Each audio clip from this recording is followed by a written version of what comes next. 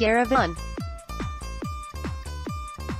The Defense Minister of Armenia, Davit Tonoyan, on Monday met with Natalia Vutova, head of the Council of Europe CoE office in Yerevan, the capital city of Armenia. They discussed the course of cooperation between, and the joint programs being implemented by, the Ministry of Defense MOD of Armenia and CoE. The MOD informed Armenian News-NEWS.am. Also, Tonoyan underscored the CoE-assisted human rights program being implemented in the Armenian Armed Forces.